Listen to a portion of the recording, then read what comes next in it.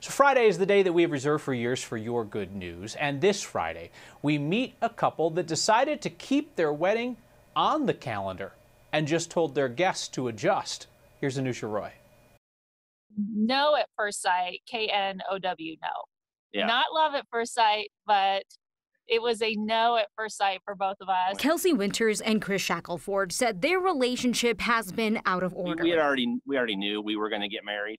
I knew she was going wedding dress shopping, and I wanted her to have the ring. We just thought we'd continue the out of order, which they were forced to do because of COVID-19. Each day we went, okay, this is plan B, plan C, plan D, plan E. So now we say we're on plan Z. Kelsey and Chris were supposed to get married tomorrow, but they didn't cancel the ceremony because they remembered the reason they were tying the knot in the first place is bigger than just the two of them. I think it's huge for him. It's huge for their son, who Kelsey adopted 15 years ago. Go to fountains and you can throw the money in and make a wish. He would whisper in my ear, you know what I'm wishing for, Mom? I'm wishing for a dad. Canceling wasn't an option, and the wedding ceremony was moved online. Our front yard.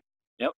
We jerry-rigged a little background thanks to Pinterest. We did. Which they're allowed to do within the stay-at-home order. They're inviting their friends, family, and neighbors to join online. Our officiant most likely will be on Zoom on a laptop right here in the middle. Their girls are going to curl their hair and wear fancy dresses. And different parents are going to have glasses of champagne. Like, it's becoming this community celebration virtually. No, this isn't the wedding they planned. But it's still going to be great. But they are grateful to share a reason to celebrate during such hard times. We just want folks to feel some happy. While committing to the very thing the two of them have been looking for from the start. Who will go through the boring and the extraordinary, the ordinary and the exciting. For Next, I'm Anusha Roy.